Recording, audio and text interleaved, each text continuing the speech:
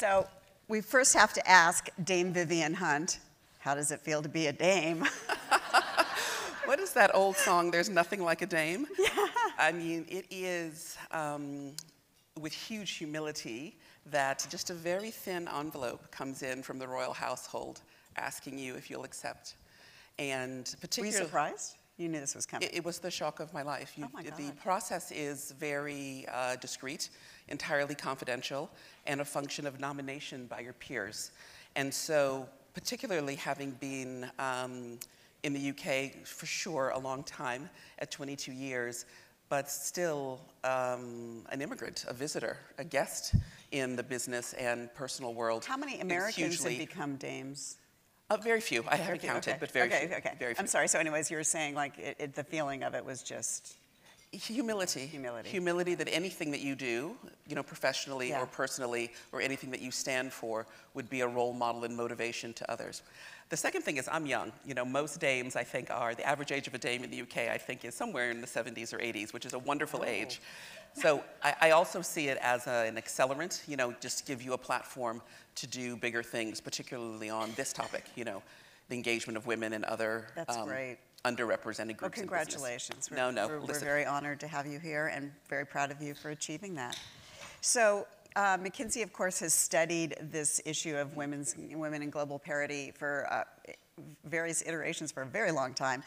Let's start by talking, particularly for this room, I'm going to go beyond the gender pay gap and so on and just get self-interested here. Women leadership. Organizations, as you know, all of us typically start, half and half women at the bottom, and as you get to the tippy top, they trickle out. We have a ridiculously low percentage of CEOs and boards of directors. What is wrong? There are so many things that good companies need to do to get this right. And it's not a function of any one lever or any one trigger to be able to make progress. I'll make two observations and then we'll talk about what do you do. First is many companies are trying. When you look at the Fortune 100, there's almost no company that hasn't declared gender, more diverse goals, inclusive culture as an active part of their culture, the profit with purpose signatories, and the fantastic cover story that you have. It's very much a topic of today, and I do think leaders, and I think male leaders, never mind the female leaders, mean it 100%. They really do want to see more gender parity and more equity throughout the workplace. But actually delivering it requires you to make systematic changes. If I said to any of your businesses that you were targeting the wrong customer or the wrong channel or the wrong geography or the wrong engineering talent, you'd change. And so we're finding some companies are not yet focusing on the most important levers.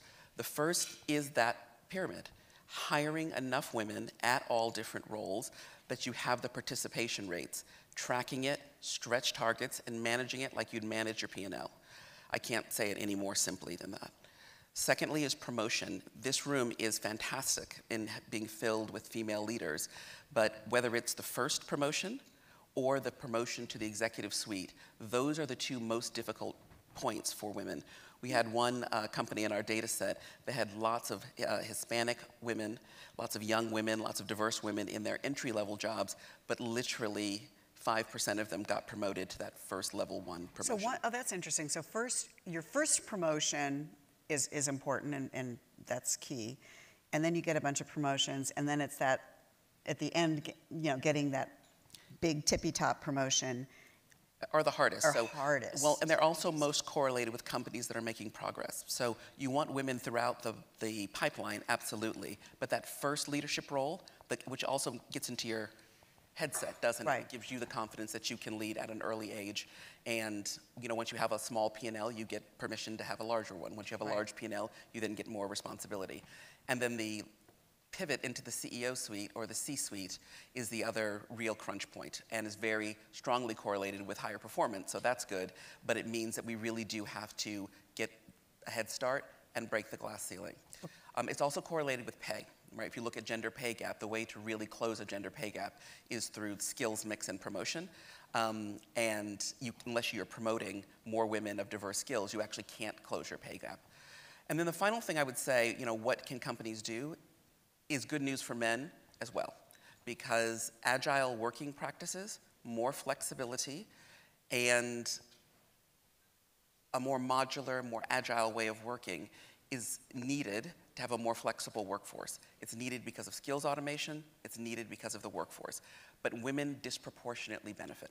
So everyone can benefit from more agile working practices, more flexibility. We've seen companies with 5, 10, 15% productivity and agility improvements from doing that, but women benefit more because we are less mobile, we tend to be less eligible for skill sets and so forth. So the things around agility, which is about 1/3 of the economic benefit for a company, actually benefits the entire company, men and women. And you had this great line backstage, all time, every time. What do you call it? The culture that we have to get away from? Well, when you talk about an agile culture, women are facing 2 barriers in particular. One, Indra spoke about last night, very succinctly, which is the double burden of domestic responsibilities. And that is, it's just simply true that women have 2 to 4 times the amount of domestic responsibilities. Some of them we might choose to keep as women and wives in our home, but it does mean we're still doing 2 jobs. The other double burden is anytime, anywhere. And this always-on culture that, frankly, men don't like any more than women, but it hurts women more in a world where you're not available to do the retraining from 6 to 7 in the evening. I love how that crystallizes that culture that we all live in right now. So if you were to say what's women's double burden, Yeah. in a cultural sense, it's the most important issue is about this double burden of domestic responsibilities. And the other double burden is anytime, anywhere. So this is where I push back as a mother who's, I always see myself somewhat as a mommy tracker in that I'm not an inside the building person. I've always chosen, I've always had a high profile career, but always kind of made it so that I could be around for my kids. That means, and you heard Indra last night talk about the difficulties of being a mother. And even if you're not a mother, taking care of your parents or taking care of your husband or your partner. I mean, women often make, it seems like, just anecdotally, make choices. And that also has to be taken into account when we look at the pool of women who are available for C-suite. Does it not? It does, but the right environment can also reflect the fact that they know that women disproportionately, but sometimes men, but women disproportionately are facing those choices and make it easier for them to both make them and also return to work in high-profile positions. So I'm not trying to pretend that you can have it all, or that choices at certain times in your life aren't appropriate, or that a flexible working schedule, not in a company, is any better or worse than choosing to be a stay-at-home mom or working in a corporation. But a good company will understand that there may be 3 or 4 different models in terms of how a senior executive works. And one of those models might be the right fit for you, and another one might be the right fit for me. You can institutionalize those options so that women and men have more choices. And how do you keep the kid from complaining that mommy's traveling but not daddy? Just hold that thought. Okay, we're going to go to Anusha. Where are you? Are you here today? So we're going to start with a couple, as we call them, fire starters to get the conversation started. Anusha Ansari is CEO of the X Prize. You're going to hear from her on stage in just a little while. She's been in space. She is CEO of the X Prize, which, of course, honors innovation. She's going to take us into the future with a couple remarks. Just 2 minutes, if you could. Oh, absolutely. With regards to what we're talking about, for too long, everything that has been designed from cars, from uniforms, from computers, from gadgets and tools have been designed to fit a model of a 50 percentile man.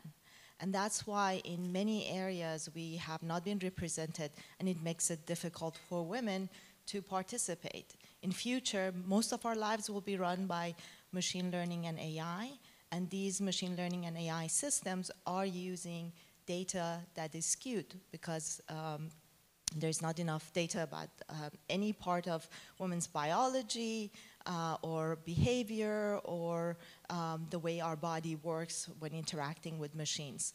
And unless we do something about it very quickly, the future architects will also architect the world toward a 70-kilogram white male.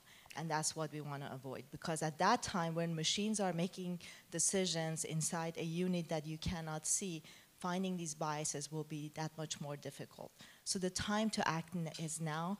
And at the X Prize, we're looking at how can we close this gender data gap, and working in collaboration with many institutions to actually try to collect and try to find this data and make it available, so the excuse of we don't have enough data to design things properly can go away. Thank you. That's really great.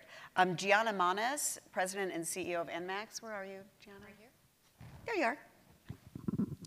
So good morning. I was asked to be a fire starter, but I have to say, based on this conversation we had yesterday and how wonderful it's been, what I'm looking forward to this morning is just keeping it going and building on it. I've spent my career in the energy sector, and while women in leadership, particularly in the C-suite, is more common today, it's simply not common enough. I've had the great fortune, however, of working for people in my career that saw in me potential and put not barriers in my way or in my path, but instead what they did is they provided me meaningful, substantive, material experiences and opportunities to be able to grow that potential. Now, we're hearing this morning that there are things that, in fact, need to be done and can be done. And in fact, it is a business imperative that we tap 100% of the talent that we have available to us. So one of the things that I know that women do uniquely well is that we build coalitions and we build community. And in fact, isn't that what an event like today is really all about? So my question and my challenge to all of you is this. What are you doing? What are you committing to do or recommitting to continue to do to build community, to make these decisions, and to actually materially advance this path of parity so that we can unleash all of this talent into our organizations and into the world? Great, thank you. And I would remind everybody of Indra Nooyi's words last night. We need, what was it, a giant girls club. We need to be supportive of each other. Sejal Patel, founder and CEO of Sage L, and also a former broadcaster. Thank you for this opportunity to share my thoughts.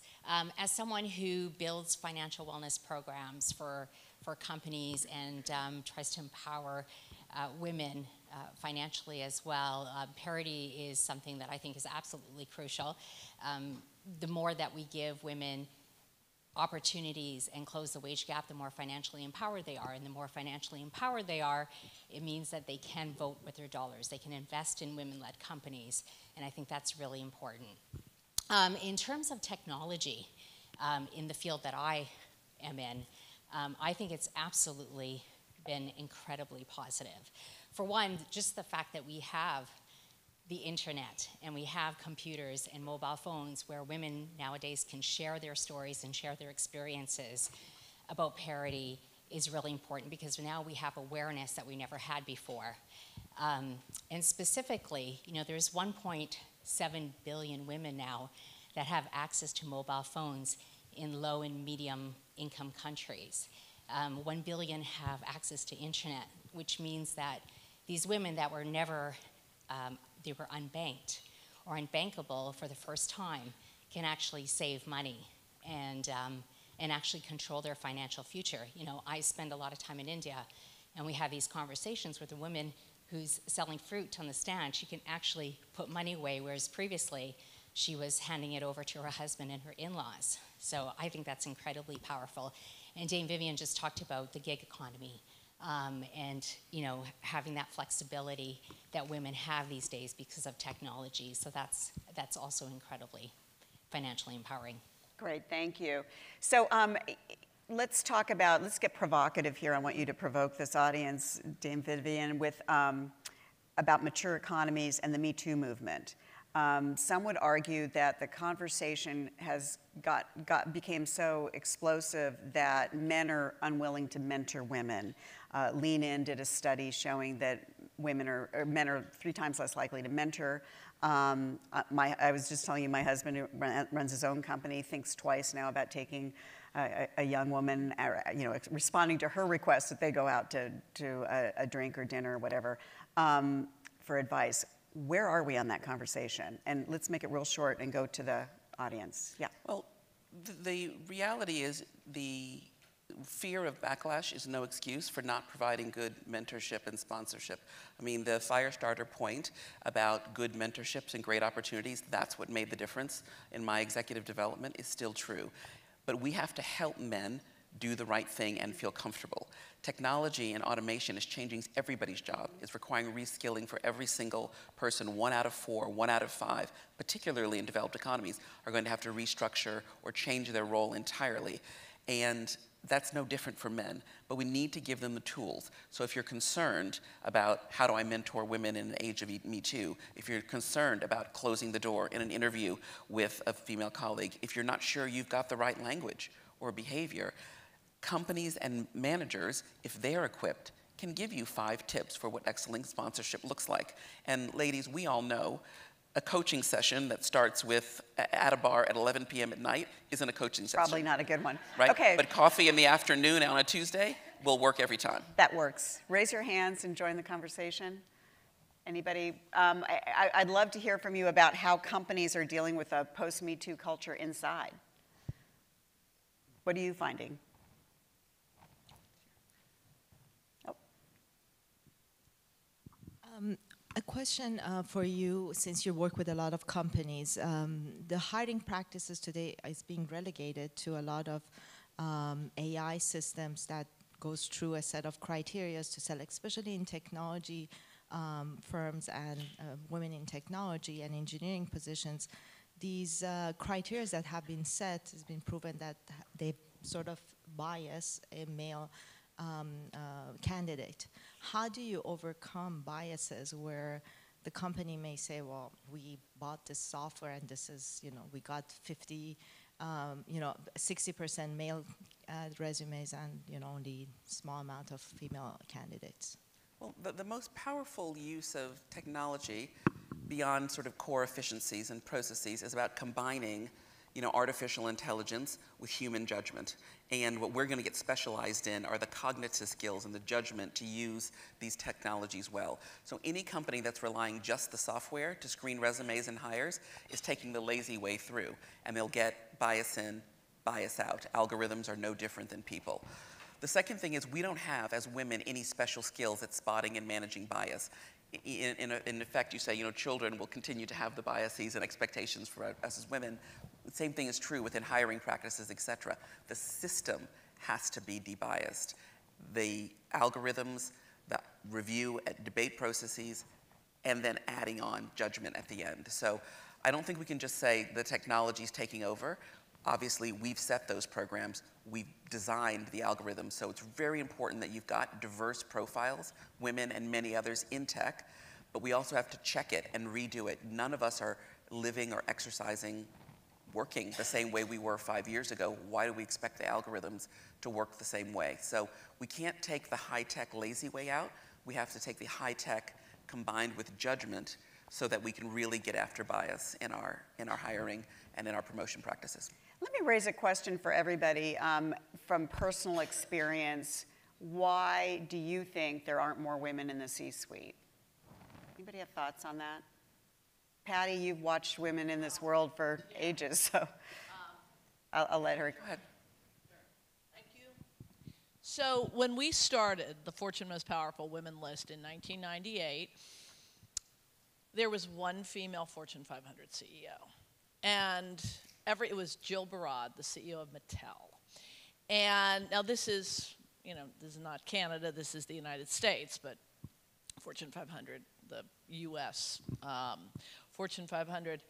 Now, it leapt like by 9 or 10 just this last year. Now there are 36 female Fortune 500 CEOs, including Julie Sweet, newly named CEO of Accenture, Ginny Rometty at IBM, and Mary Barra at General Motors, and when Indra Nooyi steps down, that's one. But, we're Marilyn Houston at Lockheed Martin, some of the biggest companies in America, in the world. So we're making progress. It's pathetic. What is 36% of 36 out of 500? What, like 7.5%? And I frankly believe that we will never, ever, ever get to 50-50. And the reason I think we'll never get to 50-50 is because women have different priorities than men, and women think about power differently from the way men do. Men tend to think about power vertically, and women tend to think about power very horizontally. We want power and influence in many parts of our lives. And I don't think it's a bad thing if we don't hit 50-50. I don't know, Dame Vivian, what you think, but we need women doing other things in the world besides running Fortune 500 companies. So I'm encouraged by 36, and I'm distressed that it's not 136. I don't really think it should be 250. Interesting, provocative. Right over here. Oh, let's bring somebody else in. I'm sorry. Yeah, go ahead. Hi, Patty Shugart. Stand up and introduce yourself. Yeah.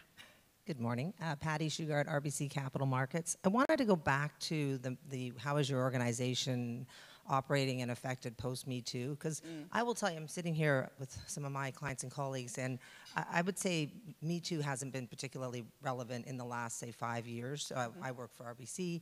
You know, I wouldn't say that's super relevant, but what I do think is relevant is just the same old, the pipeline issue. And so I chair the Women in Capital Markets Advisory Committee or Council as well, made up of senior men and women in the industry. And I think what we've seen from the research that we've done is the engagement factor for women about 8 to 10 years after they start their career. So they come in 50-50, they get promoted, they move along. And the study was called Don't Blame It on the Babies, because it wasn't because they were going off to have babies, but what they were feeling was this decided lack of, or experiencing a lack of engagement, and I think they felt like they were, the perception, or maybe real, that they just weren't being given the opportunities to move up and move along. So I'm interested in how you view the engagement and the ability to, continue to get our candidates and women up to the point where they would actually be considered, for C-suite. So, I run a really large business for the capital market side. And I'm on the operating committee for the business, and so that's all been great for me. But there are very few businesses to run in every organization, and you got to get your women up to that. You got to be ready. So I just love to hear your views on that. Because Respond to the two Patties. Yeah, Well, that's right. You never have two Patties often in a room. Look, if we don't aim for parity, for our first Patty, if we don't aim for parity, we won't even get close. And so if we aim for 50% or 40%, we might just hit 30. I remember when the 30% Club, which was founded in the UK, and we were one of the co-founders of the first one, and we debated, is it 30% Club or 50% Club? Should we be calling it the 50% Club? And now I wish we could go back and change the name to 50%. And the reason why is because if we can get to 30%, that's still 4+ times 7.5. So big, ambitious, clear stretch targets that you can see from space are very important, I think, to even get near the neighborhood. The second thing is you see big differences in companies in their middle management and down pipeline. And by that I mean only about 20% of companies in our Women in the Workplace as well as Diversity Matters data set are making progress on gender and other aspects of multivariate diversity. About 60% of them are what we call resting on their laurels or treading water.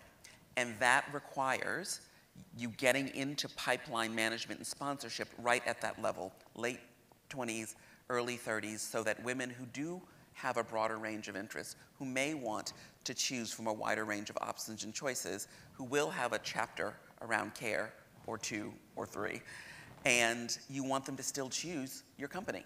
And so you can do something about that systemically. When we implemented like a flexi working take time initiative in our office in the UK and now globally at McKinsey, 60% of the participants are men, but it disproportionately helped us retain women. So I just would say, do not let your companies or yourself off the hook. You are senior leaders in this room. You do not have to feel any shade, as the kids say, about being the one who raises your finger and say, have we looked at this analytically?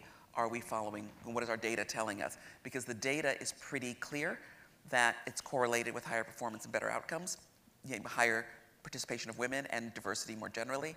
And it's also pretty clear that some companies are moving forward and some companies just aren't. I'd encourage us to be bold. Let me involve some others. Over there, we have a bunch of questions over here. Oh, I'm sorry, there's a paddle. I'm following the paddle. Hi, Yvonne Wassenaar, CEO of Puppet. 2 comments. One, I'm going to provide a different perspective than Patty on the target, and I think we should shoot for over 50%. And I really believe this is deeply important because the power you have as CEO to set the culture of a company, to create a purpose-driven company with profitability, and with all that technology is doing in the world around us, I deeply believe we need more social consciousness in that leadership suite, and there is no position more powerful than the CEO, and there is no place that it's more powerful than the largest companies. So I think we have to aim high. And while women do have to make hard choices, I was not going to become CEO because I have 3 young children, and I had John Chambers from Cisco tell me, no, you will, and I will be your wingman, and it's different than you think. That's great. And I think all of us need to realize that there is a role model of what it means to be CEO as a male, as a white male. That does not have to be your job. You can build an amazing team and drive great Let's change. pass on the microphone and get as many Great point. more people in as we can. If you haven't spoken, yeah. Hi, my name is Kim Van Bruggen. I'm the CEO for Triathlon Canada. I recently, well, it's almost 3 years now, came into this industry in terms of sport administration, having been an entrepreneur and ran my own company for 20 years as a consultant. And your question was, why aren't there more women CEOs? Well, after my experience in the last 2.5 years, I almost feel like I can tell you, because maybe we're smart enough to realize that some of this shit isn't worth it. That's basically. Like, at the end of the day, I've come now, like, I knew I wanted to come in and make a difference in our sport. I believe in 50-50. The women compete for the same amount of prize money as the men. We've got a female leader at the International Triathlon Union. That's fantastic. There were very few CEOs of national federations when I joined. There's a few of us now. I loved the sisterhood last night, the speaking here last night, and now today I kind of was like, oh my gosh, like, where have you guys been the last 2 years? Yeah. I sort of feel like this alienated or isolated feeling that you get, that people very blatantly try to ensure that you feel, doesn't have to be the way, and so I really appreciate what I'm learning here, but also the fact that I think as women, because our priorities are a bit different, I want to achieve change in the sports system. So I've said to people, I'm going to put up my hand, and if at the end of the day that, like, I get run over because I've put up my hand to say, this isn't right, we need to change the system. This is an old boys club, up, down, and sideways. Like, it's amazing how crazy that part of it is. But I say that we're cathedral building. So I might not be here to see the cathedral built, but I'm okay with the fact that I started the conversation, and you won't be able to go back. Like, once the doors have opened and once this conversation has started in our sport world, there won't be going back. So I'm fine to risk if that helps. Yeah. Unfortunately, we're out of time. I know there's a lot of hands up. Thank you all. I consider this a fire starter conversation to carry on when we network at our break, but also I will be overseeing a breakout session about women and money and power. If you want to continue the conversation there, we'll have more time to do that. I consider this also a starter point for this club that Indra challenged us to build last night. Dame Vivian, thank you so much. You are such an inspiration and so insightful.